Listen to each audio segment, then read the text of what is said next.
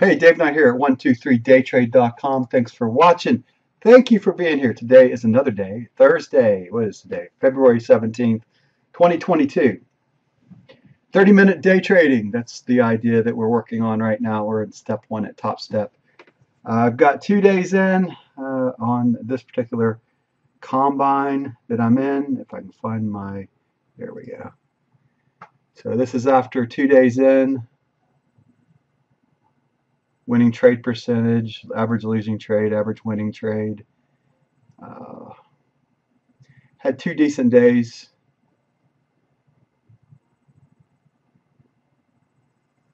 What we got going on here? We have 1310 average win side and 129 average loss right now. That's pretty good. That's what I like to see.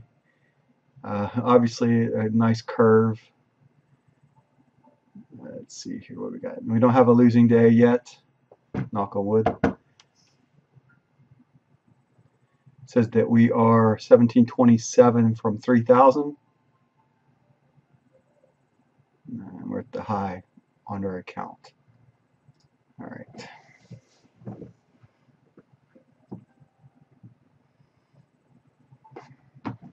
These bars are a little bit too thick for me. That's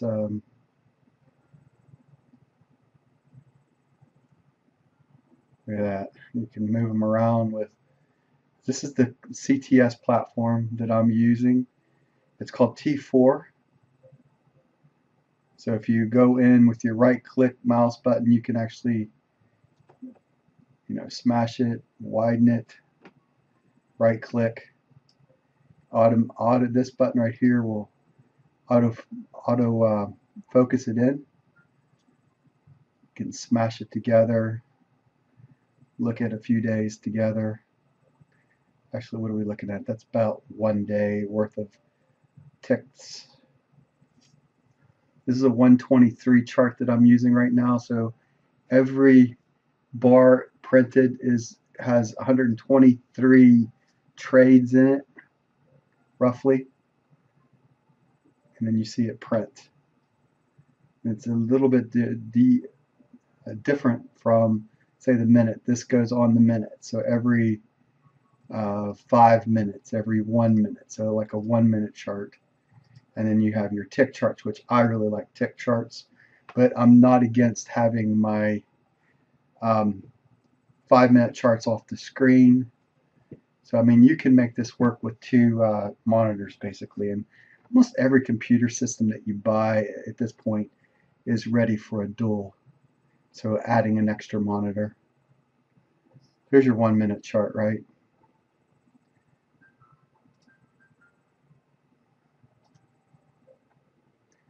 $5-minute. That's that trend line that we put on the charts a few days ago. If you've been following me all week long, or I think maybe into last week, I can't remember when I put it on. So we're actually trading. Oh, where'd it go?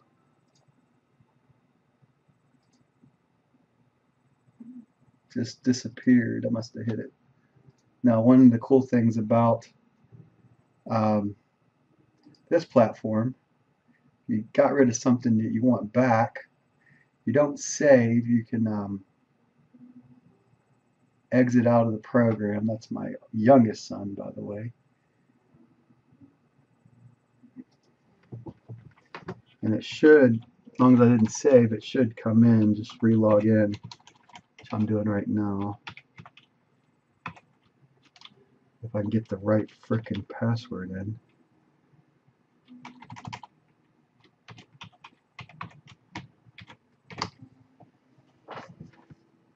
That's my youngest son, sophomore picture, 45.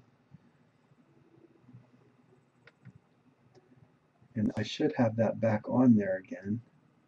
This saved it a day. That was the last time I had it. Go to 15-minute. Hopefully that, there it is. It just took it off again. Oh well.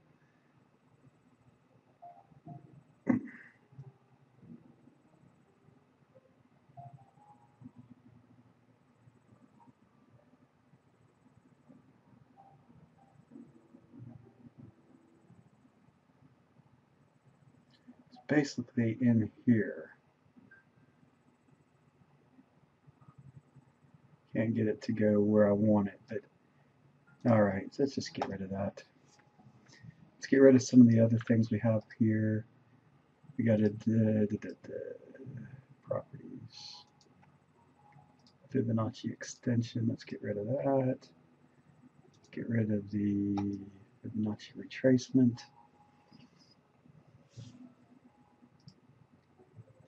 Really don't have a lot going on today, it looks like.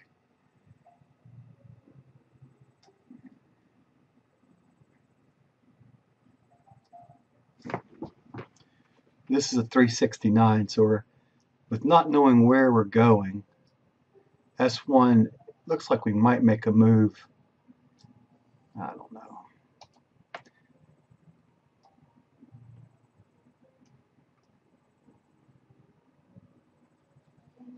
Let's take a look at overall and see what we've done. So here's the beginning of the day, down. I don't think we've went above pivot all day today. No, so we've been trading inside pivot and S1 for the whole session. It's actually an inside day, I guess you could call it right now.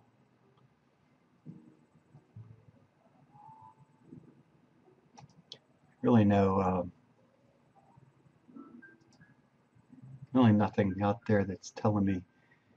All right, so let's look at volume, because right now I don't see anything that's allowing me to feel confident on one side or the other. So let's look at our volume numbers and see what we see. Right now we don't have anything above 500 that I can see. All right, so we have, this is our first one back here.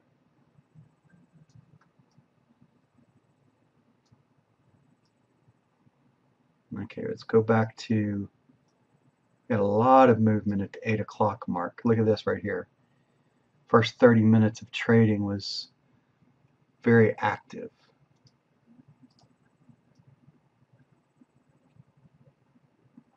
$8 to 8:30. Let's get a horizontal line on that so you can see what I'm talking about, or a vertical line, the 8 o'clock mark. And then the first 5 minutes of trading.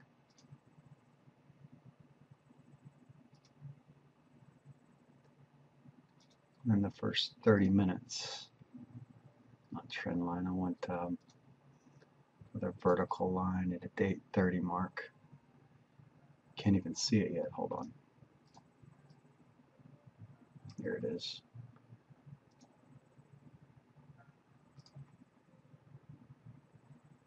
Right there. So here's your first, it's a lot of bars in the first 30 minutes. Let's get rid of that one. That's where that one, that shouldn't have been on there. More than you can count. So volatility is up. That's what I mean by volatility. When you're looking at a 30-minute window and you can't count the bars, you got a lot of volatility. For instance, now we look back at where we're trading now in the last half hour. Let's do a 30-minute window here. Let's go 12 to 12:30, for instance.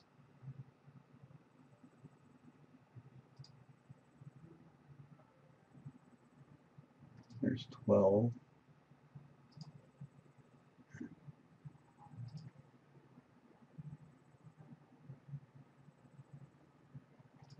$12.30. You can actually count the bars. Your volatility is low. So that's a great measurement. The point being, this is wrong. So there's your first 30 minutes, right? Volatility is high. You can't count the bars. I mean, you can physically count them, but with an eyeball, it's going to take you a minute or two to count how many trade bars. So if you're, for instance, if you're looking at a 30-minute window on charts, this is the same equivalent of the 30 minutes that we went through. So 8 to 8:30 right there. So just one bar is what I'm getting at. You got one bar, red bar, and now you see that same time period and relates to tick charts. This is why I like tick charts. This is basically why I'm talking to you about tick charts right now. Why I like what I like about it. Yeah, it's showing the same thing. It's just it's breaking it out a little bit better so that you can see it overall. So there's your 30-minute window right now, and you could physically count that within 5 seconds, maybe 10 seconds. How many bars?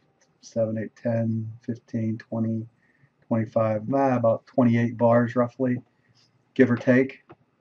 And the other one was probably 100 plus. We have 3 attempts to break down here. I want to get in below this.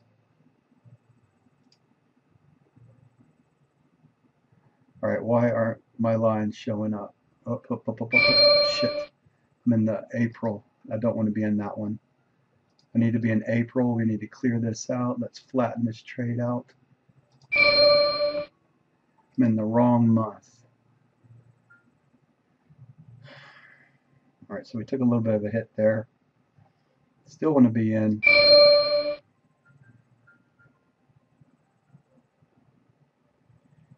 Making a play for the S1 line into close.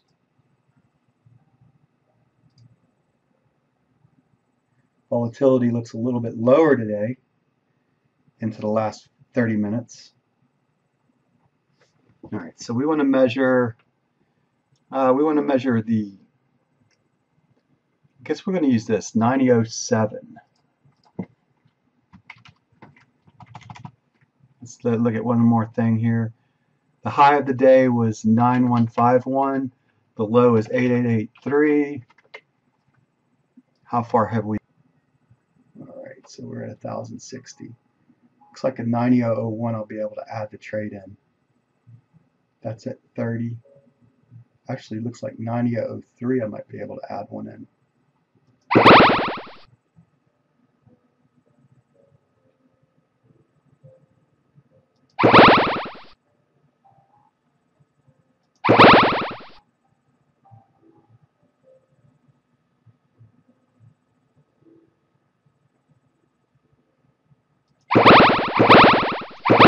Keep trying to, eventually it'll let me put it in.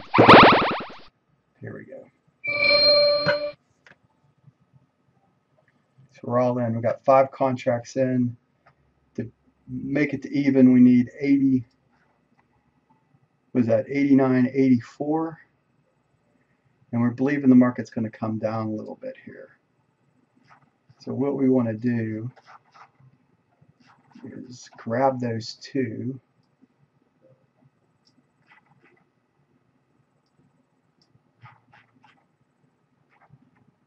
We want to go 1.5p from here now. 90.24.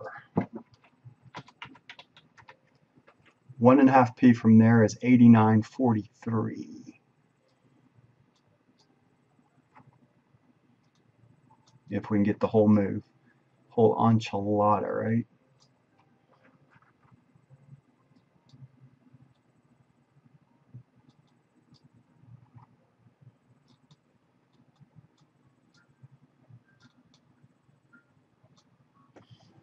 Let's see if we got 5 on the other side. 1, 2, 3, 4, 5. Yep, it's all there. 3 and 2. That looks good. Can actually move that out of the way now and wait.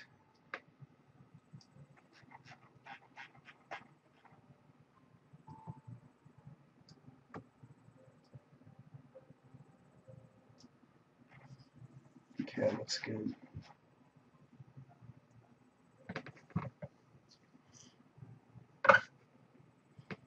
Wouldn't mind grabbing those 3.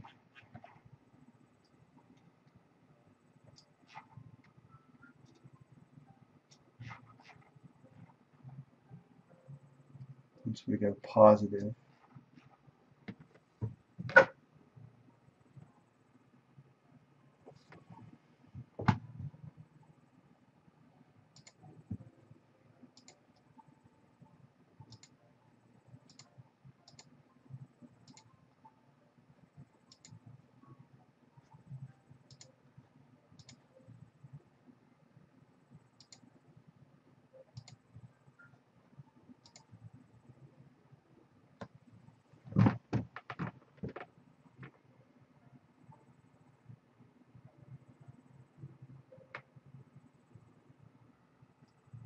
go 87.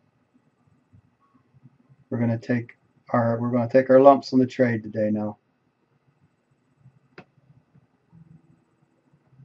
Looking for one quick move down or get out.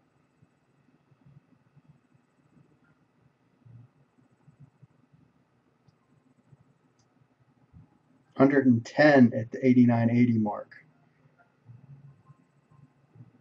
They see it too. You know they see it. 115.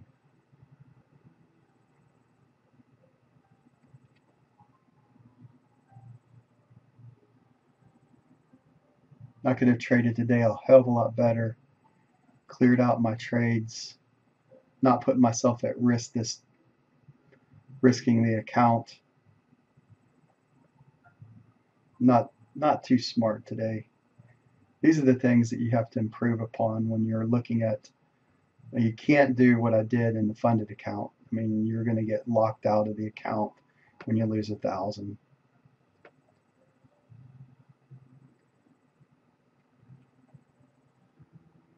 One more to go to 80. There we go. Let's grab it. Let's grab it while it's there. Grab it while it's there. Be thankful that we made a little bit of money today. All right. Flatten everything out. We should be out of all trades now. And we ended up making 90 bucks, less than 50. Not a good day. Did not do this properly today. But we finished positive. I could do a hell of a lot better than that. Hopefully you learned something though along the way, what not to do. But I looked at this whole move as a false breakout.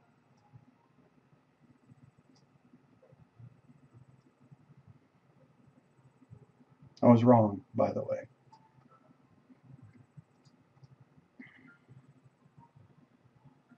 Where are my pivot points at? Oh, pivot was way up there. Is that right? 91.88. Yeah, that's right. We were closer to S2 or S1. That's why I wanted to go after it. Was I wrong? All right. So, woulda, shoulda, coulda. I should have stayed to maybe no more than well.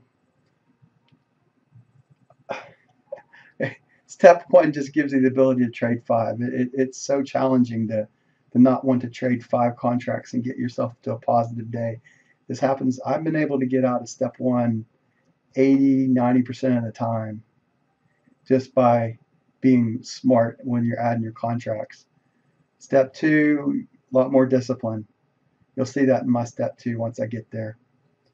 And then obviously when I get to the pro funded account, then you'll see me definitely with a lot more discipline in my trading, not adding contracts, taking a 10 tick hit and being out, and stuff like that.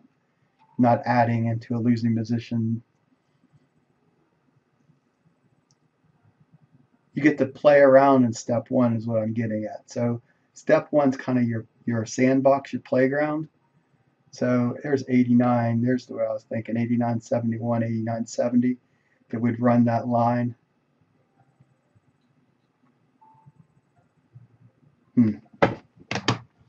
So we had 6 trades overall today. Not the smartest of my trading, but not the most stupidest as well. Let's print the spreadsheet off.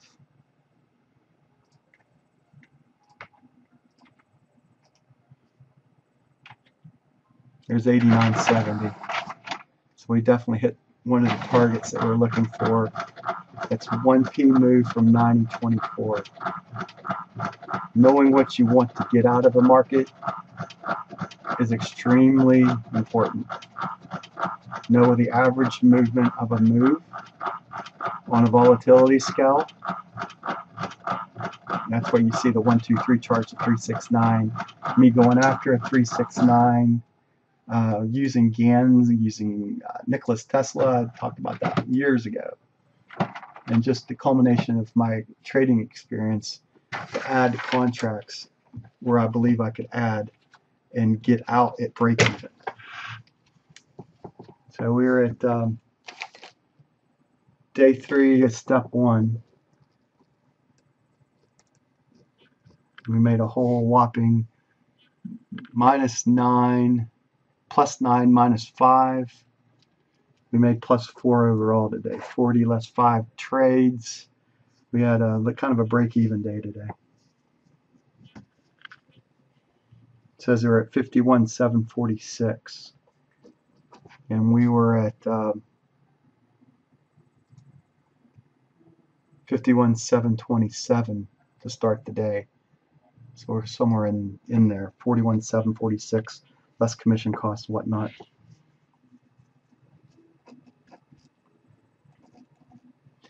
So we have +4 on 6 trades. Definitely have traded a hell of a lot better than this. Step 1 is like I said, it's a sandbox. It's I've treated step 1 as a sandbox for a long time right now to try different ideas out, knowing that I'm not risking a 1,000, right? I'm only risking the $100, the 97 or the 150 or whatever your cost is. At right now, I'm grandfathered in at 97 off the November thing that I bought. So when you look for deals at TopStep, that's what you want. You want to find a deal. I think it's 165 maybe now. What is the combine cost? Maybe if it's 165, I'm not as willing to. But reset's 97 when you do reset. Can't remember. I think it's 165 now, isn't it? If you don't have a discount.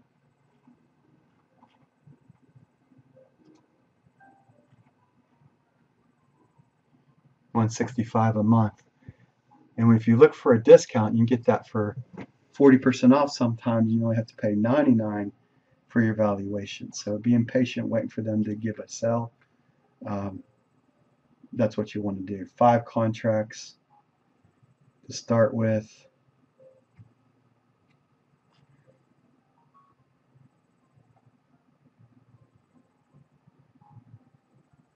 Step 1, like I talked about, the sandbox, right? You can get away with a weekly loss limit. You can get away with a lot of stuff. Follow the scaling plan in step 2. That's new.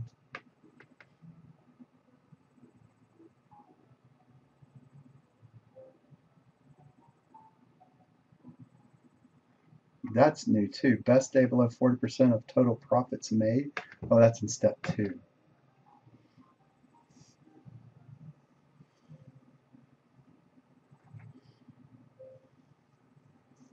Just keep adding more rules onto it. It might be I like TopStep. That's the one that I know the most of. And they keep adding rules. Just keep making money. Don't worry about the rules, is what I always used to say.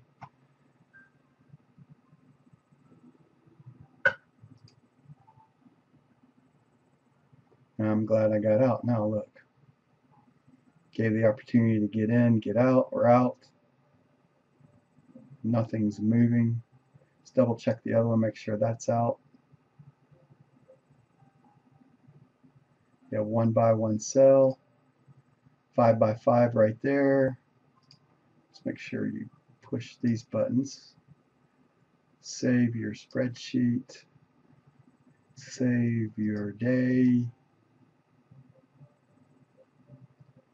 A lot of days that this works, right? Bottom line, there's a lot of days that you can get out at break even if you're smart. I should have not added. Should have probably took a loss on one contract around $200 or $300 today, and moved on to the next trading day. Definitely would have done that in step 2. I wouldn't have added. Step 2, you're just gonna have to wait to watch me trade step 2. Step 1 is is my sandbox. It's my just have fun with it, right? I'm not worried about the reset. I know every month they're going to rebill me. It's part of my cost of doing business right now, because to me, I'd rather spend even $165 right now on the 50K as opposed to open up a $5,000 or $10,000 account in futures and blowing it promptly within a certain period of time. When I want to, my investment strategy is longer term, right? So through Robinhood, Acorns, my Charles Schwab account, cryptocurrencies that I'm involved in, all that's more longer term. Day trading is my playground. So the best playground that I found to play in is TopStep. I know there's other ones out there. There's 5 other ones that I know of right off the top of my head, but my chosen playground is still TopStep because it's still the one that offers the trading platform I like the best in this market, and that's the CTS T4. Now, if you like NinjaTrade or some of these others, and a lot of other things are open to you, rhythmic trading, whatnot, a lot of these other ones are open to you if you like some of the other things that are out there. Me personally, I like trading off of CTS T4 because that's what I learned on when I first started with TopStep. And oh wow, shit, it's been way too long. 2004, September 2014 to now. So, but my majority of money is not made in the day trading realm. Don't get me wrong. I just make pennies on the dollar as a day trader. I make most of my money out the curve. Swing trading, positional trading, long-term trading. Most of my money is still made way out there. Insurance sales, you name it. All that stuff, residential plan with apartment rehab, stuff like that. All the other stuff is where my money's made. This is my playground.